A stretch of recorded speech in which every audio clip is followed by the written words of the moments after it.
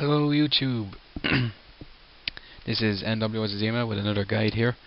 Today I'm going to show you how to download add-ons, mods and shit for Arma 2.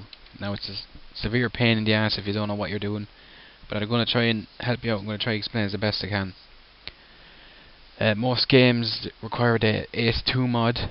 A hell of a lot of servers run that, and there's loads of them.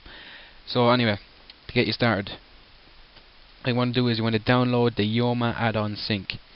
Head into Google it, follow the links, you'll get it. Okay, once you run it, this is what it'll show you. This is what you'll see. What you want to do is you click on New Server,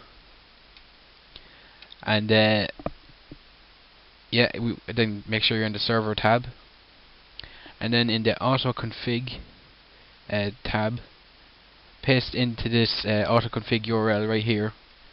What you want to do is going to paste in this code here, this URL. So I'll provide it in the. But this is, you'll be provided with links for servers. For each server has its own link, but for this is Tactical Gamers one. This is the one I'm using. I'm a big fan of theirs. It's brilliant setup, brilliant games, brilliant server.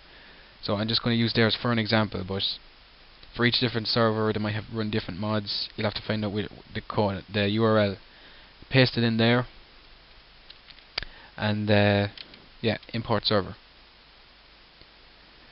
It'll find us. There you go, the Tactical Gamer ACE2, and then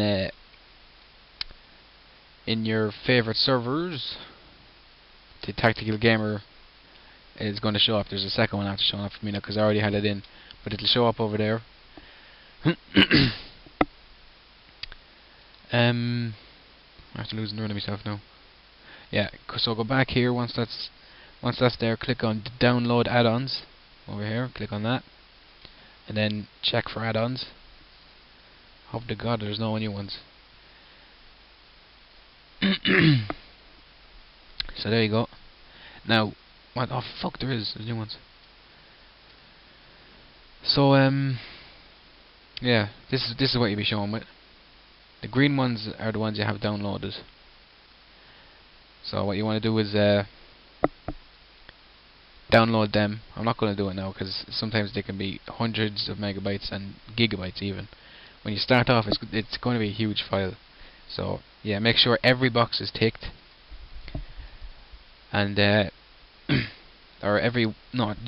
just click download add-ons. Click download add-ons, and when it's finished, check that all the files that downloaded, each one is green. Just run through it, make sure they're all green. If any didn't download, just click it again and download and re-download it. Now this is very important, or it'll fuck the whole thing up. Once they're all downloaded, click delete extra files. If you downloaded more than one of the same one, it'll get rid of it, and all will be well in the house of Chi. What's the next? Yeah, so a mod set configuration window should appear once you're done. Yeah, once that appears, check the box. This over here. Check this. Motherfucker. Yeah, there you go. You want to take that, and then give it a name. You'll be able to give it a name. It's not going to show for me here because I didn't download it. But you just name it anything. I named mine TG mod set. Yeah, Tactical mod set. And then click save. And then you're done. Simple as. Sorry now I couldn't show you the last bit, but I'm not going to download all that. If I no. Oh, you slut. It's gone anyway. But that's it. Once that's done, there'll be another tab. I'll get it back over here. There it is. Once that's done, yeah, you can click launch game, and that'll be it. You'll be done.